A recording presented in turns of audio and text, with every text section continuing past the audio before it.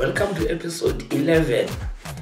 Guys, I noticed that in the last episode 10, a lot of people didn't watch the episode. I think maybe because I changed the name of this talk and I called it a podcast. Let me explain before we get into today's subject. I called it a podcast because on YouTube they've launched a new platform for podcasts, and because we're talking here in this broadcast, I felt that it's better we just call it a podcast and be able to edit there on that platform. Please guys, come back. We're still doing the same thing. We haven't changed anything. We're not interviewing people here. We are basically talking about teaching group exercise and any form of other fitness. So yes, today guys, I had flu as well. I didn't record. I was supposed to record on Wednesday evening. I did not record anything. My voice was gone. I was very sick.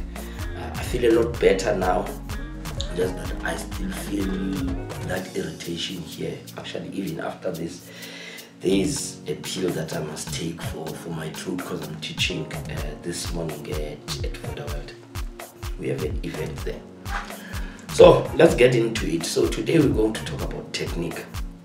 This is for me, it's one of the deal breakers or deal makers when it comes to cardio box instructors. If you're an instructor and you cannot punch, I don't think that you should call yourself a box instructor.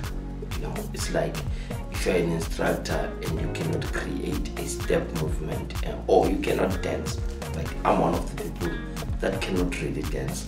That's why you won't see me teaching Zumba, you know, because I cannot dance to save my life. I don't know, man, we've got a lot of ants here. Now, as I'm recording, they are. One of them is walking on my camera.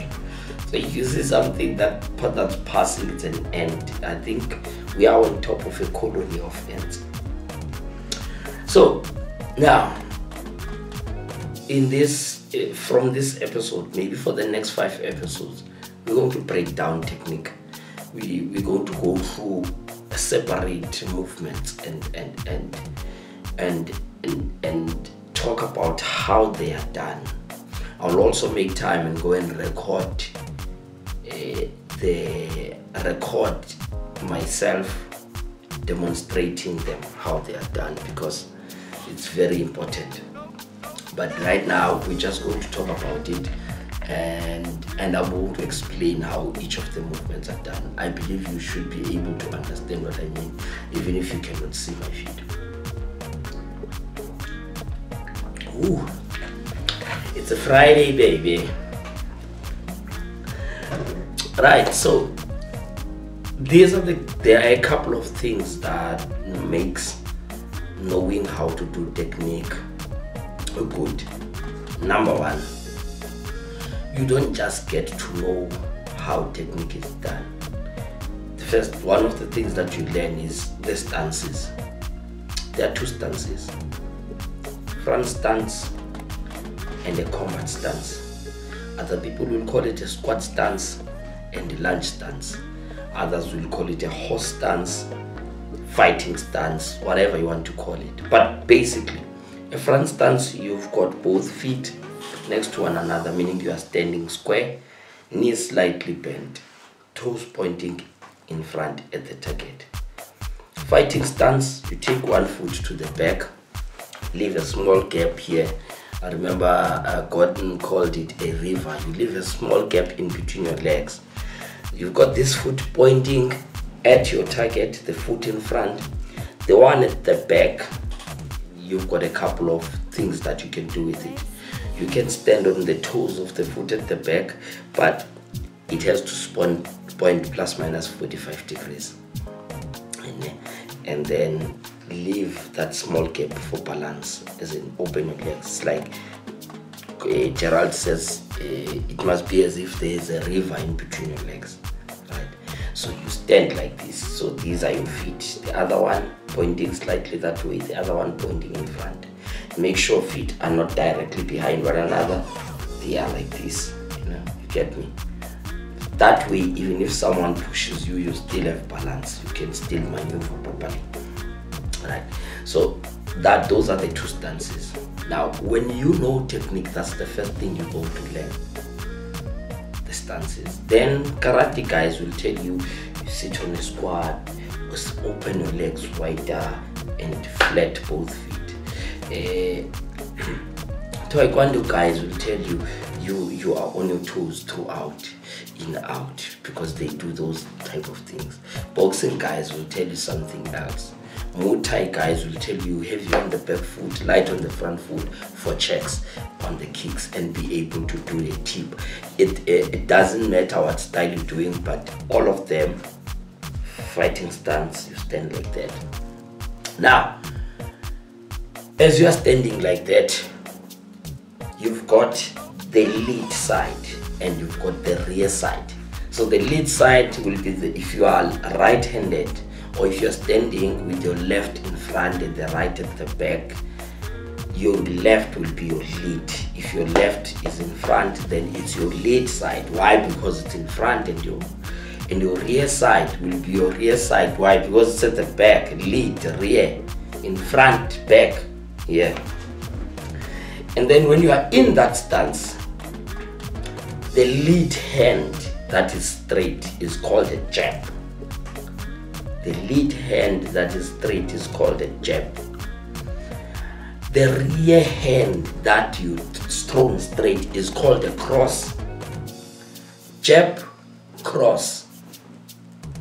Now when you do a cross, because the punch is going across the body, you twist the hips, you rotate the knee, you rotate the ankle, rotate the torso and twist the shoulders as well. Keep the elbow always from here, bring it in. So a punch, especially a straight punch, is shoulder extension, elbow extension and rotation of the arm. All of them keeping the shoulder close. It's not shoulder abduction. There is no abduction. The elbow stays in. Extend the shoulder, extend the elbow and rotate the arm at the same time. So from here, there, from there, back here, there, back here. This is the easiest thing you can do in the world. This is a cross punch. The only difference is that now you rotate the body as well when you are punching. You rotate. Rotation, release the heel from the ground, take it over, rotate the ankle, rotate the knee, rotate the hips, rotate the torso, rotate the shoulders. Right? And you do that violently so. Right? Wow. That's where you get that power out. And it has to come right from here to the target and back from the target from this. Same as a jab. Shoulder extension, elbow extension, rotation of the arm, there and back. Elbow is in, there, back, there, back, there, back, there, back, there, back. Not any wishy-wishy. Just that. It's an easiest thing in the world. All you need to do now, from what I've just told you, you just go and practice. There, back here. There, back here. Where do you look? Through the knuckles. These two knuckles. These two big knuckles. This is where you look. That's what you hit with, the two knuckles. Boom, and back here. Boom, and back here. Don't hit with this. These are too small. Hit with this big two. Boom, back here. Boom, back here. Look through the knuckles. Whatever you are hitting, see it through the knuckles. Rotation here. There, jab, jab, jab. Most of the time a jab will have a step. Step in and bring it back. Because why? You use the jab to gauge the distance between you and your opponent or your imaginary opponent. And it's a very easy thing. And I believe that is any boxing instructor can learn it. learn technique, and you will see that there's no need for you to dance. I'll tell you the truth now. When you know how to punch, you won't see a need to dance. You don't have to impress anybody. There are two things that knowing the correct technique does. The first one, it makes the movement effective. It makes the movement effective. It means now you get to be, you can punch harder. Why? Because you're punching safe. You can benefit more. Why? Because you are not working here, you are working here. Again, if you're working here, what are you doing? You are actually injuring your shoulder. You hear people, hey, boxing, yes, because you're not punching right. You want to do all these things that are being done around in the world, whereas you haven't learned the most basic thing, which is punching. The most basic. There are 6 of these punches.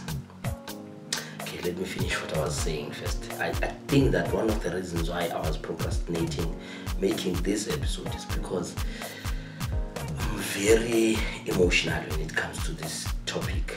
Because for me, if you can't punch, you can't teach. Right?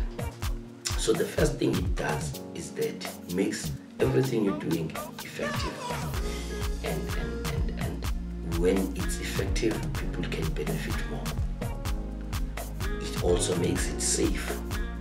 Because when something is safe, it means that they can train over and over and over again. And that makes the whole process effective.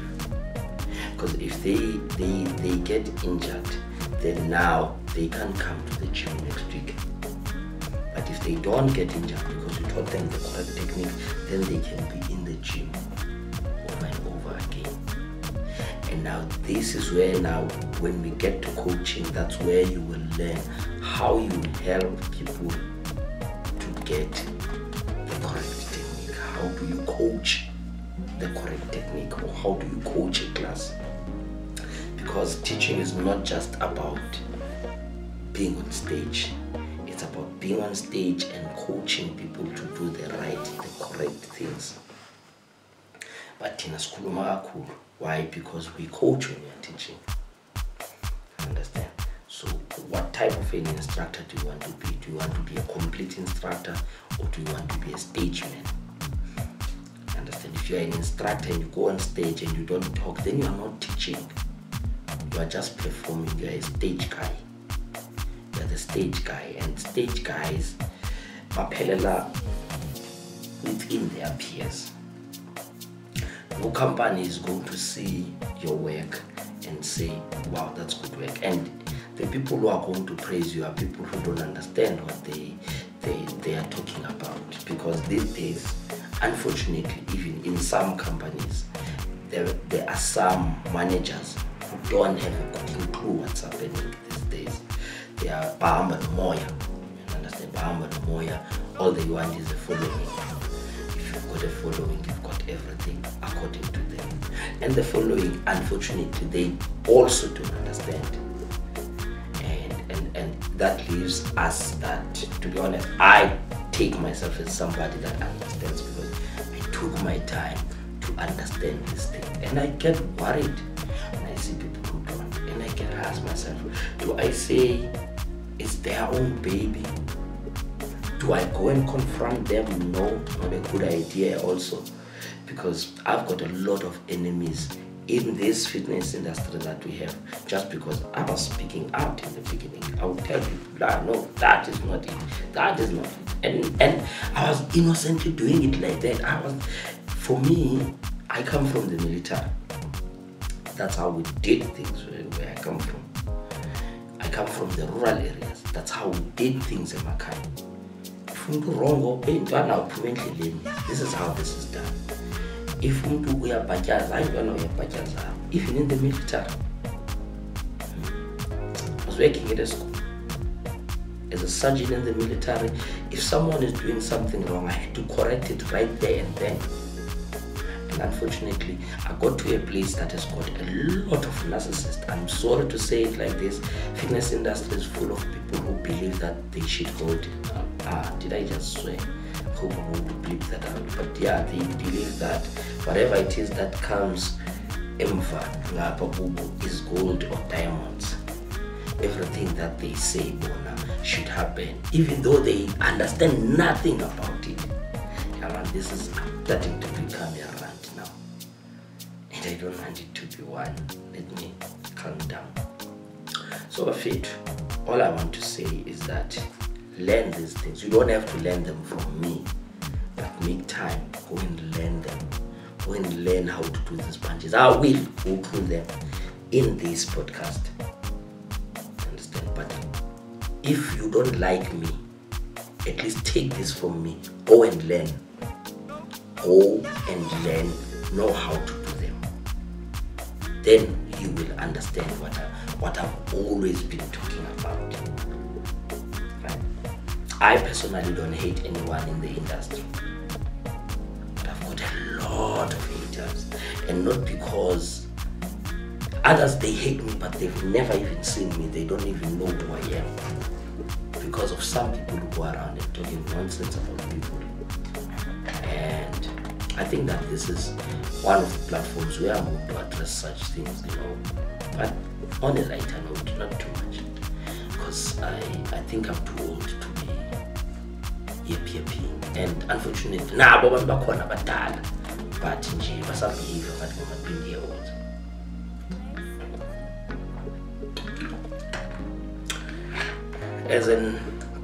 As an old guy in the industry, I feel that it is my duty to help the ones that are coming in, show them the way. Ibe ngabo abakhetha ukungayilandeli indlela. Ingadi bangathi hayi we were never taught.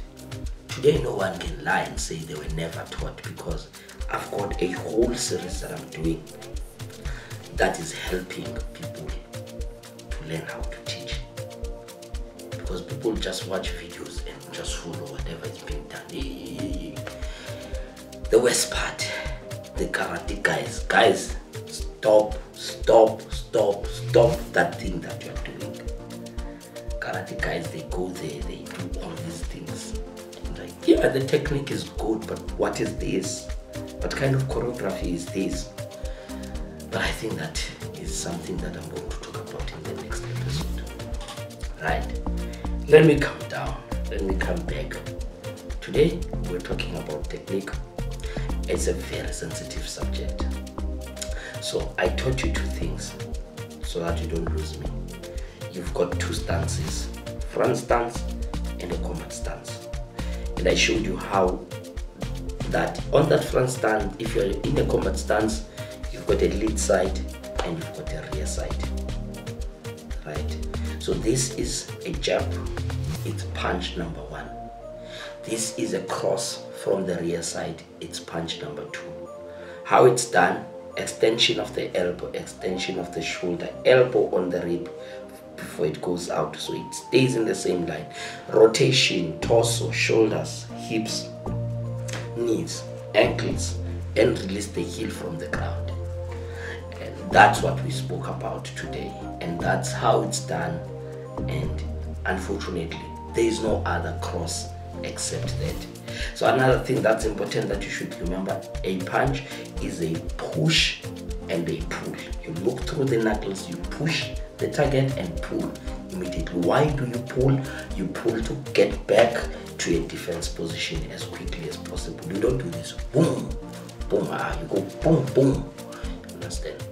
Boom as quickly as possible. Boom as quickly as possible. Boom, boom, boom, boom. That's all you do. Learn, make time, get it. When you're creating your choreography, you're helping people. Then I said, if you do the correct technique, the program that you're doing becomes effective. People really get the benefits you get from fighting, and also from practicing how to fight, and also you become safe. Right.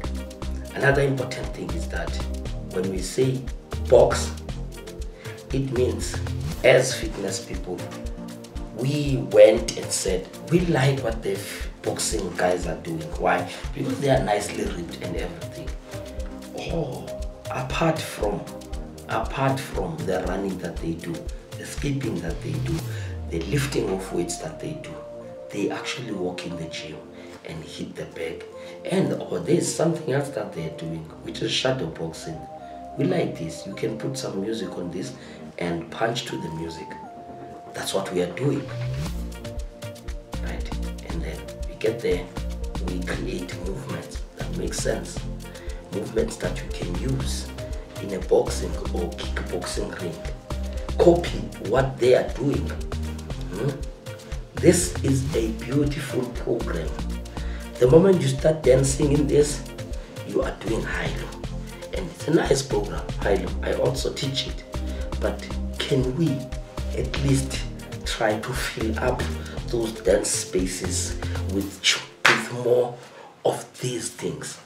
That way we'll have a box program in South Africa that works. Because currently I get worried, but who am I? And people will give you all sorts of answers, and our people, instead of engaging you on a subject, they will engage you personally, which means there is no way we are going to go anywhere, because personally we all have our flaws. And if we're going to now take izinto zethu sizibeke silangalaleni owamkhaba it's not going to help anyone. Because why? The subject that we're talking about, it still remains, still there. It's still there, it hasn't been solved. And it won't be solved. Why? Because people don't want to. And why people don't want to? Because they lack skills of teaching. All the people that don't want to solve these things, they don't have the skills. They don't. If they had the skills, they would be out there and saying, look, let's do this thing. But they know, I can't excite people if I can't teach. How do you? That's what they think, that what they're doing is going to excite people. And unfortunately, it's just going to excite those people who let me not say what I was about to say, but yeah, they will excite those people. Fortunately or unfortunately, there will always be people who will follow something, be it's good or it's bad. And if it's marketed well, loads and loads and loads of people will support it. I went to PE with my own money. Got to PE, booked a hall, and I was helped by to book the hall in PE. I think it was 2018 if I'm not mistaken. 2018, 2019. Booked the hall in PE. Took my time. Went to do a workshop for free in PE.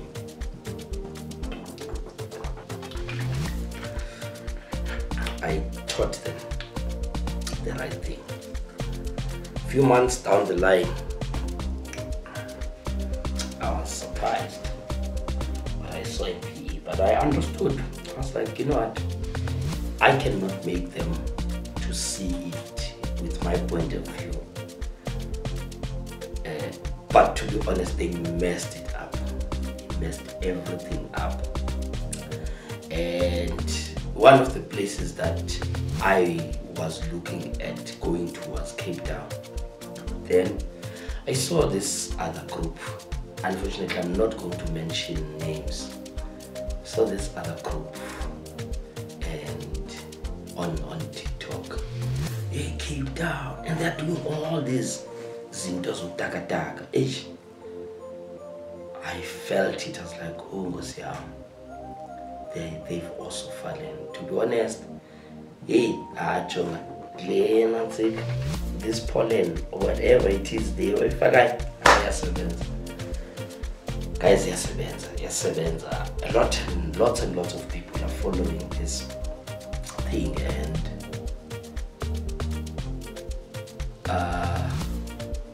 it's not going to end. But we will always be those voices. I personally don't approve of it. I'll never do it. I feel that high-low gives us enough time to dance. Now high-low instructors, they don't know what to do anymore, because in fact in high-low people are doing step on the floor. But we will deal with that when we get to high-low, because I can teach high-low. We'll deal with that when we get to high-low. That actually the high-low that you see is like, this is step on the floor. The step that you see is, yeah, people are flying. So unfortunately there's nothing we can do about it. We just have to watch and hope they break enough legs, injured. And unfortunately, a lot of people that have been in aerobics, I know a lot of people that were in aerobics before, they've left aerobics. They are now running, and maybe they think, well, it's because they've seen everything. They've seen everything, and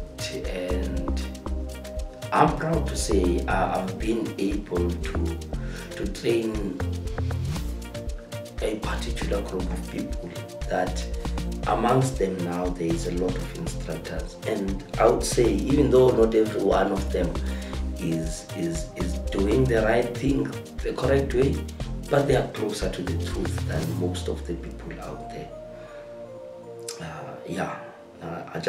I'm still not going to mention names. I don't know where I'm going with this last part, but I just think that, like, I think this should be a separate video. Thank you very much, guys. Please subscribe. And I didn't know that this video is 27 minutes. I think I'm going to cut some of the things here. Have a great one.